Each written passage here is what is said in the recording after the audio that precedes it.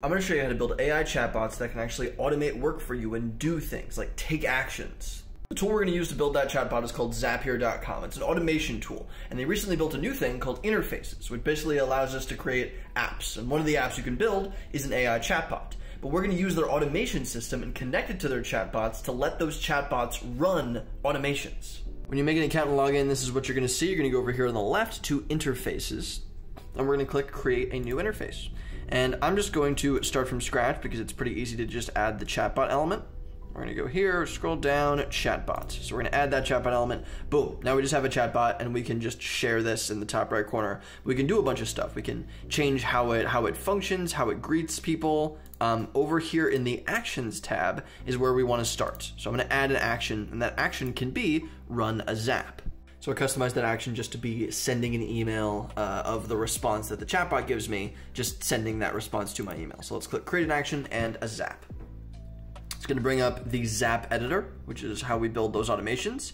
And the first little trigger is when a chatbot button is clicked in Zapier interfaces. So I can click into this, I can test this, and I can experiment with it, but that's basically set up. Now I'm going to go and I'm going to add an action that's going to be Gmail. And in Gmail, I'm going to mark it as send an email. And then I'm going to send it to my personal email. So I'm going to pop in some information of what email it's going to, the subject and the body and all that kind of information. And we can pull that data from the interface as well. All right, I published this little automation, this zap. Let's go back over to our AI chatbot page. I'm going to click share, and I can share it with a link. I'm just going to copy this link, and I can also embed it on any page on my website wherever I want. But let's go here. Let's paste this bad boy, and let's see how our chatbot looks.